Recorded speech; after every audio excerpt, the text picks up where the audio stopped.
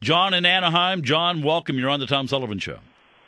Hi. Hi. You know, I have a small business. The economy is tanked. So is my business. Yep. I rented out my house to go live with my in-laws. I'm living in 2 rooms in a mobile home. 2 months ago, I dropped my health insurance because I don't want to pay $900 a month. I can't afford it. Right. And in the Baucus Bill, they're going to fine me and possibly send me to jail. Now, how much lunacy can there be in Washington? That's crazy. I don't know where the constitutional lawyers are, but I hope that somebody has a lawsuit ready to go if this thing passes. And the problem is, as you know, the state mandates make it almost impossible to just buy catastrophic insurance. I have tried in 3 different states. You just can't get it. Really? I did not know that. I thought you could.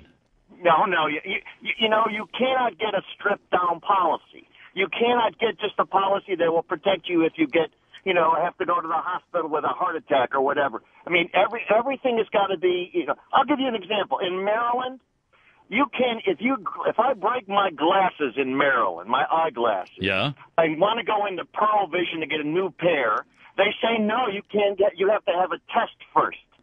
You have to have an eye test and spend $200 or whatever it costs before they will give you a new pair of glasses. Well, now who invented that? The state has a mandate. It's not covered in insurance, but it's covered in the state law that requires you to have an eye test. Well, who did that? The optometrists and ophthalmologists went to the state capitol, yes, and they said, make this happen. Yeah. Well, every interest group has done this, and consumer advocates have larded up these laws in each of the states to where you can't, in most cases, get a stripped-down policy to where, hey, I don't mind paying $50 or paying cash for a doctor visit, paying cash for prescriptions.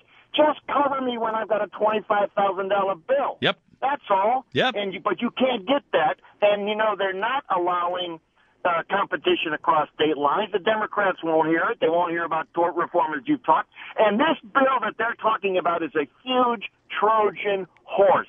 Yes, the insurers are going to get all these new customers coming in. Yes, the cost is going to go way up. And as you mentioned, as soon as it gets higher than the 8% fine, the employers are going to dump the plans, yep, and then you're in the public option, and what's going to happen? The insurance industry is going to go out of business. And you'll be right where then Senator Obama said he wanted to get, which is the Trojan horse, that's where they're heading. You can't get there right away, he said, but that's where we're going. And this, folks, we understand how to connect the lines between the dots.